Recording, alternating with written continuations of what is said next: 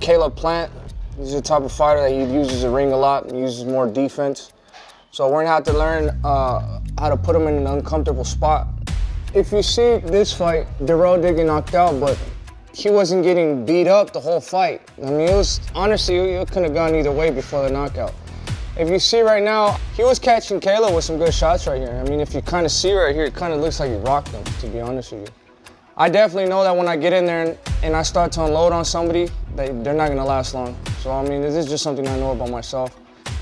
When you see fighters like Caleb Plant, they try to put this persona before the fight, like they're the baddest motherfuckers on the planet, this and that they don't care, they'll do this and that. It's because they're scared on the inside. You know me, I don't gotta act like that. I've never acted like that. I know what I am. I know I'm a fucking monster.